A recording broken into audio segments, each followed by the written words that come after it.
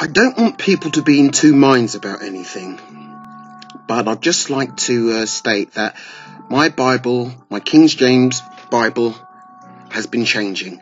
It used to say wineskins, now it says bottles, and even it mentions a bottle of water. It used to say sandals, and now it says shoes with latchet.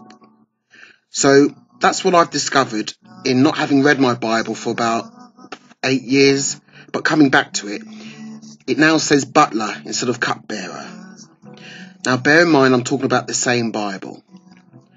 Now what I want to bring your attention to is the book of Revelations, as I once knew it as. We know that book talks about swords, and it talks about the battle of Armageddon, and Christ will be triumphant against Satan, the beast. So we're familiar with the swords and the dragon. That's a given. But I've noticed that there are other things creeping in my King James Version Bible. I've noticed that there's so many word switches, and there appears to be words like castle, whereas the words were fortress or palace. But I'm finding that the word castle is written in scripture now, or should I say has been changed into scripture. So like I said, there's castles, and maidens is littered throughout.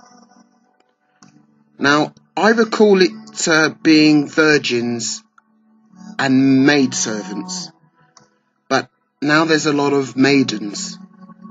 Now I know there's not a lot of difference between maiden and maidservant, but there was in reading it. Now also there's bonnets, and you know, maidens are renowned for wearing bonnets. My King James Bible is beginning to sound like King Arthur. Now here's another reason why. There's dukes in the Bible now. That word used to be princes, and it used to be princes and sons of kings. Now it says dukes. I'm sorry about this being out of focus or not clear, but like I say, I found that there's a whole page now that looks peculiar, and that's in I think that's in James chapter 3. So to me that's a word switch, taking away the word princes and putting in dukes. Now another thing I'm going to talk about is witch. In Luke chapter 3, the page looks peculiar to me. It says witch this and witch that, and I was thinking,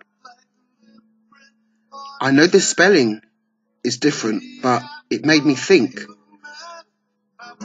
witch, it looks so ugly on the page, as ugly as she does. So I thought, is there anything else that can, why is it all over the page? It looks peculiar. And then I found the word cauldron when it used to just say pot. So I'm finding that there's peculiarities. So it's not far-fetched. Now I know that scripture used to talk about sorcerers, and it would say, we must refrain from taking part in sorcery. But with the prevalence of the word witch everywhere, I've taken up to mean this kind of witch, solely because it now says wizards instead of sorcerers or magicians. So it's wizard this and wizard that. I also discovered the word wand is now in the Bible, where it used to say staff. So, you know, I'm finding that even the word magic is written in the Bible with a K, although it's not showing on the Bible Hub version. But I'm just not recognising the book because it's got magic with a K. And this is the Bible I'm talking about, you know, something that has been indoctrinated into people, perhaps when they were young and attending Sunday school and learning things. But this is the thing. We now have the word matrix instead of womb. I mean, it's saying that the word matrix has always been in there, and it's matrix with an X. But I recall reading the words womb when it talked about the firstborn will be slain in Egypt if they don't cover the roof, cover the lintel with, you know, the blood to keep the Hebrews safe. So, it's, there, look, there it is. All that opened the matrix and every firstling among my cattle. So, like I said, it's matrix with an X, whereas that word has been spelt with a CK at the end previously. So I'm finding my Bible now has got castles, it's got maidens, it's got dukes, it's got a prevalence of the word witches everywhere, which seems so out of place. I know it's been a substituted word. And then, of course, we've got wizards instead of sorcerers. And the word magic with a K.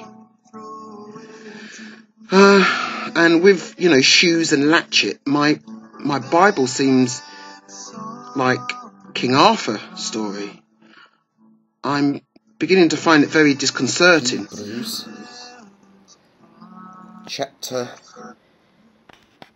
11 and verse 34.